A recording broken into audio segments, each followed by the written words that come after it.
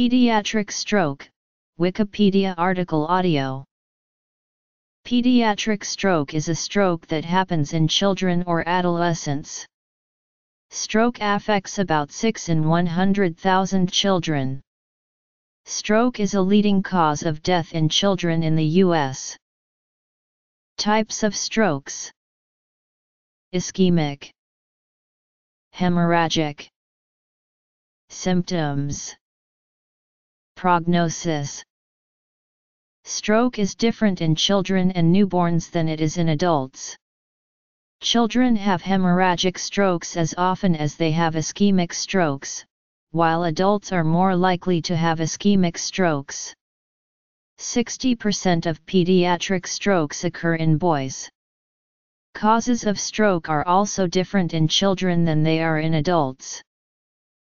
In an ischemic stroke, blood supply to part of the brain is decreased, leading to dysfunction of the brain tissue in that area. There are 4 reasons why this might happen. Stroke without an obvious explanation is termed cryptogenic. This constitutes 30 to 40% of all ischemic strokes. Intracranial hemorrhage is the accumulation of blood anywhere within the skull vault. A distinction is made between intraaxial hemorrhage and extraaxial hemorrhage. Intraaxial hemorrhage is due to intraparenchymal hemorrhage or intraventricular hemorrhage.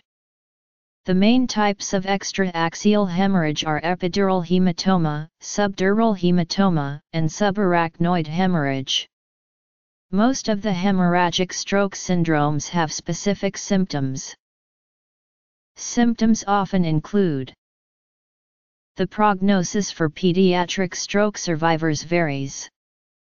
The following are some common outcomes: seizures, especially in newborns, keeping one hand in a fist position, especially in infants, worsening or sudden headaches, sudden difficulty speaking, slurring of words or trouble understanding speech, hemiparesis, or a weakness on one side of the body, sudden loss of vision or abnormal eye movements, sudden loss of balance or trouble walking.